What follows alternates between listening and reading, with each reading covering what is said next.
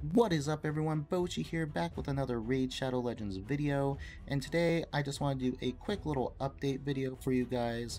So we just got news this morning that there is going to be a champion Fragment Summon event happening on this Wednesday, and it's going to be for a champion called Bergoth the Malformed. And so in just a second I'll go ahead and throw up an image of him. We'll go through all of his attacks and everything, and then I'll give you my initial take on his kit and what I think about him. But yeah, so let's go ahead and jump in here just for comparison purposes. But so he is going to be a Knight Revenant epic champion, and he's going to be a Spirit Affinity and HP type champion. So looking through the list over here, at least in the epics, there's only one HP based champion, and that is Miscreated Monster. Now granted, Miscreated is like S tier, so definitely not going to compare this Bergoth guy to him. But other than Miscreated Monster, there's only Coffin Smasher, Guardian, and Daywalker as HP based champions. So not too many HP based champions, but adding another one to the roster is not going to hurt. So we'll go ahead and throw up an image. Now, I know what everyone's going to say. Yes, it is a Coffin Smasher reskin. Not too original, but honestly, with the champions they've added recently, like Narma and Little Miss Annie, and even Elgaius or Elgaius, like, their champions have been looking great. So a reskin of a easy to get champion, I'm not going to get mad about it, but yes, it is a reskin pretty much. So let's go ahead and jump over into his abilities. So I'm going to look over here for some notes, but his A1 is going to be called Nightmare Juggernaut, and it's going to attack one enemy and has a 50% chance of placing a 15% continuous heal buff on this champion for one turn if this attack is critical.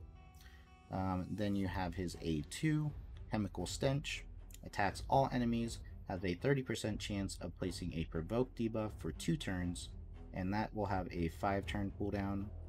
And that's all for his like actual activated abilities. And then he's gonna have his passive, which is called Canister.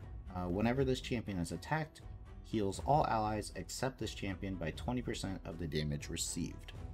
Now, initially, I think this is kind of a pretty cool kit, just because it's a protection type champion. So land provokes, get hit, heal other people on your team. So really nothing groundbreaking, I'm gonna say that right off the bat. But I do think this will be a good freebie champion, just because anyone that's like newer or having a hard time progressing, this could be a champion that they could use. Not saying that, you know, it's going to be a need to get type champion, but it can help progress just because of the provoke mechanic. A lot of people have issues during the waves of dungeons, and that's where the biggest issue is with, you know, trying to progress through higher level dungeons. And so any type of provoke champion, especially an AoE provoke champion, is never going to be a bad thing. Now, my only concern is the fact that his A2, which is his provoke ability, it has a 5-turn cooldown. So I'm guessing that you will be able to book it down to 4 turns. Would be awesome if you could book it down to 3 turns, but that's a little, I think that's asking a little too much, but we'll see. And then the 30% chance of placing the provoke, I'm hoping that at least goes to 50. Because honestly, that's all this champion's about. He's very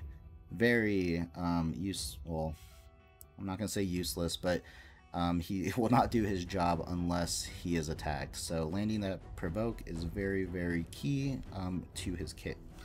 So overall though, I don't think he is an amazing champion by far at all. I do think he will be a nice freebie champion. Now, I wasn't around for when they did the Horden Fragment Summon, so I'm not exactly sure how easy he is going to be. A lot of people have Horden though, so I'd imagine this Fragment Summon is going to be easy. And now, do I think you should get him? I honestly think if there's a free way to get an epic champion or legendary champion, or pretty much any champion, honestly, I think you should really just go for it. Now, will it, do anything for certain accounts? If you're further in the game and you're not having issues, farming level 20 dungeons and stuff, no, I think he could be kind of cool for faction wars. And for newer accounts or free-to-play accounts, I honestly would definitely get him, because like I stated earlier, progression and stuff like that, it could really help. And a free champion's a free champion, so there's nothing really to complain about that, unless they make it incredibly hard to randomly get him, but highly doubt that, because he's an epic champion, and even some of these legendary fragment summons have been semi-easy, so definitely wouldn't count on it being difficult. But yeah, all in all, I just wanted to give you guys that little information that we received earlier today.